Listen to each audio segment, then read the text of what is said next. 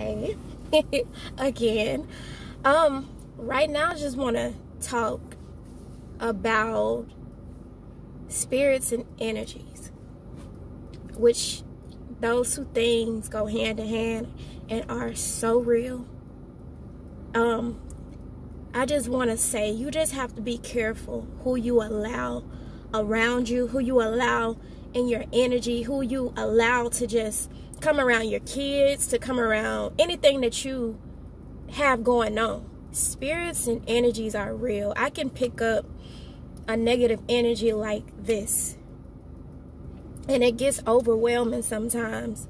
And I just want to tell you guys just to be careful. Like, if you the type of person that got goals and dreams and are actually going after those things, don't allow negative people around you. Do not allow negative energies around you, because it's spirits out here that's waiting to destroy people. It's narcissists out here that's ready to destroy people and ready to get into your space so they can suck you dry of your energy. If you're normally a good person, a great person, and you have a positive energy and a positive being about yourself, and people will automatically be attracted to that, and you just have to watch out for that. Like,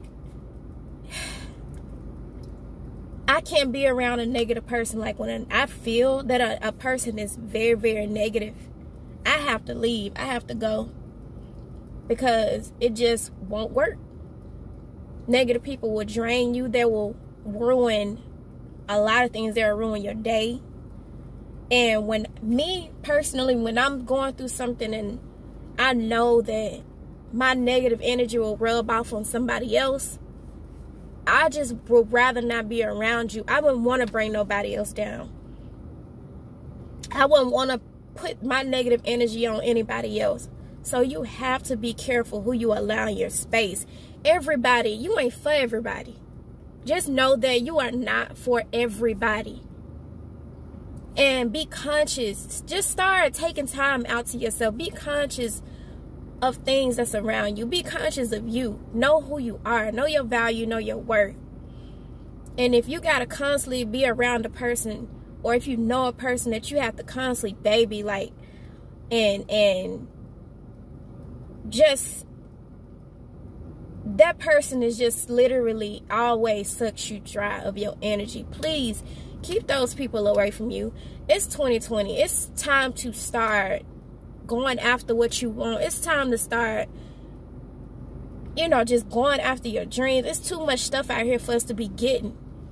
Too much money out here for us to be making, and to allow negativity around you and draining your energy and stopping you from doing what you're destined to do, or what your purpose to do. Please, please, and I'm begging you, please keep negativity away from you. If you know you're that type of person that's going after something, keep going after it. But be cautious. Please be cautious of who you have in your space. I'm totally cautious of who I have around my kids, who I allow around my family.